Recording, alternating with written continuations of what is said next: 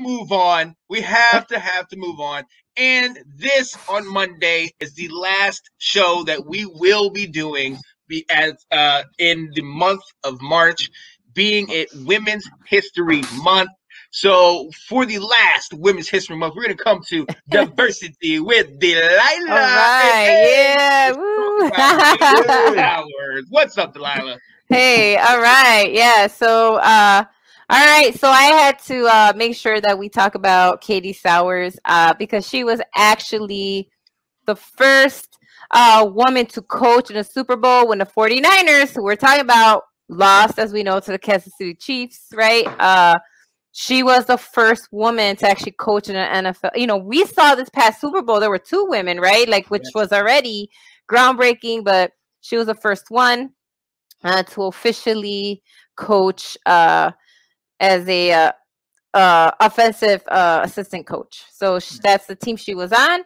And yeah, so that's kind of what she's known for. But there's a little bit of her background. Born and raised in Kansas, in a very small, rural, kind of conservative Midwest town. The reason I say that is because she dealt with a lot of discrimination because she also, while in college, came out. And so she explained in an interview that she actually lost out a coaching position because of her sexual orientation. What? Yeah.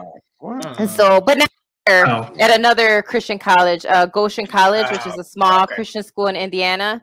Yeah. That's where she got her bachelor's degree from, was at Goshen. Physical education. You know me, I like teachers. So her BA is in physical education.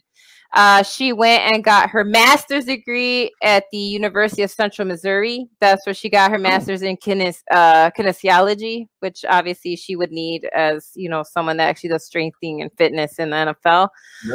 But yeah, so she was talking about how she actually lost out coaching, and it was only a volunteer coaching position at that. But because of her sexual orientation in college, she was not allowed to coach.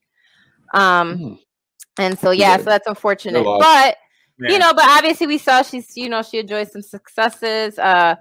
Sowers also played on the American football team, you know, the women's league that has popped up a few times, you know, like as I've been diving into this, like a lot of the women's football team has popped up a lot in my research. And now I'm interested. I got to make sure I follow them more.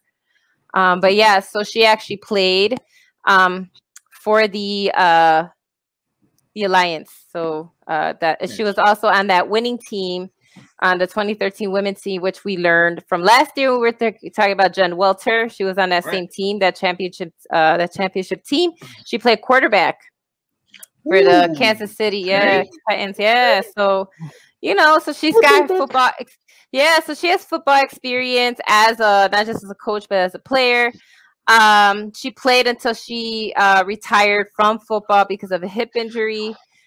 She was part of that when the NFL, that I keep talking about, they kind of launched this diversity kind of internship program again to get more, not just women, but especially women, but, you know, trying to get more people of color, you know, all these kinds of things to get, you know, into the NFL and coaching, you know, all these different positions. And so that's how she started. Sowers also was an assistant coach in the 2017 season for the San Francisco 49ers. So she's the second full-time coach, because I talked about Jen last week. So she would be considered the second one. She actually interned for the Atlanta Falcons, and then she was hired by the San Francisco 49ers under Shanahan. So obviously we saw he was the offensive coordinator at the time, and now he's the coach, the current coach of the San Francisco 49er.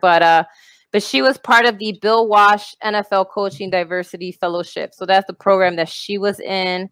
And so she retired, though, from the NFL completely right now. I don't know if she'll ever come back to the NFL, but she said she was grateful for the few years that she spent in it. But currently she's retired. So, but Katie Sowers. Nice. Nice. Shout out. And look, ladies and gentlemen, I'm so glad that she brought Katie Sowers up. We talked Jen King. We talked Jen Welter. We talked a number of females that are in the game. Coaching. They're coaching. We talked about them, some Right. being owners. We talk now getting at on being the officials. Like this is move. This is progress. This is big things that are happening right now, and we're becoming more of an open league where it's if you can do the job, right, you can be hired. Right. It's not You know what I perfect. mean? You know That's this. true. Trust me. Well, right, but But at this, and Delilah, you mentioned it actually before in the previous Yes. segment. We were talking about a lot of younger people are being brought into the game. A lot of guys that aren't 50, 60, 70, but they've been in the game 20, just a little bit, maybe not as much, not as long as the older guys, but they have a fresh new outlook. Mhm. That's what a lot of these females also are bringing into the game is a fresh I new want to outlook. see a head coach. I want to see a female head coach. In Like due I time, I'm want to telling see you. that. I'm sure one day you will. It will I'm sure happen. one day. It will certainly it'll happen. happen. And I I think that'd cannot be wait. amazing. I cannot wait. Let's go. So, thank you, Delilah. This has been You're another welcome. segment of Diversity with Delilah. Katie Sowers.